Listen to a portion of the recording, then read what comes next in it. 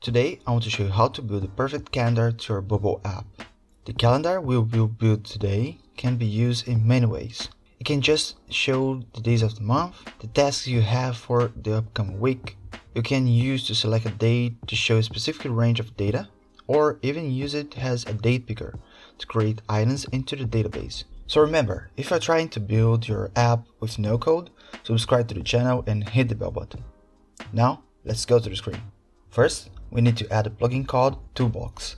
This plugin allows us to add some code into an element. To start, create a group and call it the main calendar.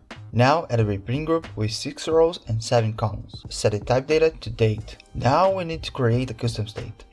We can choose any item, clicking Start Edit Workflow, go to Elements, Set State, New State, and name it Month Offset.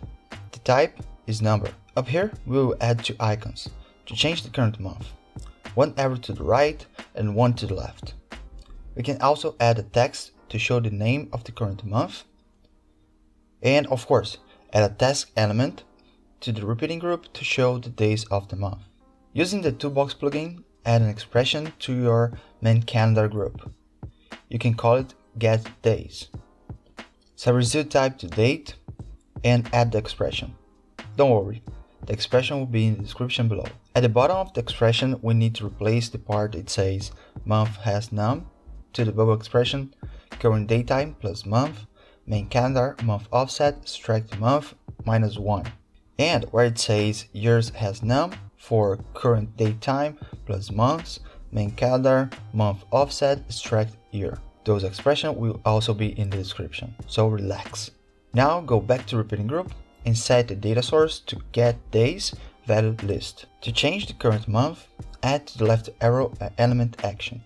Set state, element main calendar, custom state, month offset, and the value main calendar month offset minus 1. Do the same thing to the right arrow, but instead of minus 1, use plus 1.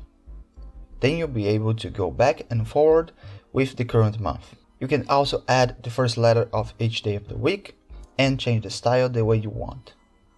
Now it's finished. If you like the video, give a thumbs up and subscribe to the channel. If you need help to start your Bubble project, go to our template page at Bubble and visit our website. The links are in the description below. Thanks for joining me guys, and see you in the next video.